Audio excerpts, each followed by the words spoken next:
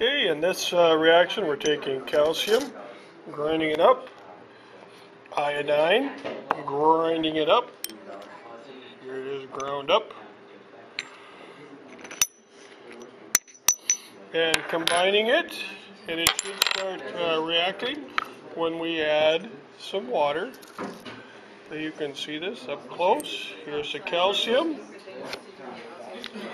There's the calcium in there.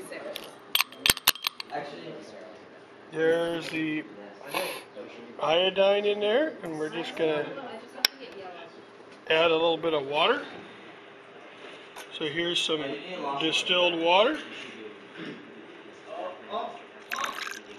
And you'll notice it does start to react. You will get a little bit of a...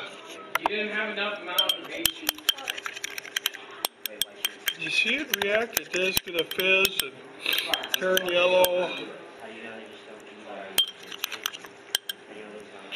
So here it is fizzing. It's a halogen reaction. So the halogen, the iodine, and the calcium react and produce calcium iodide, Ca2.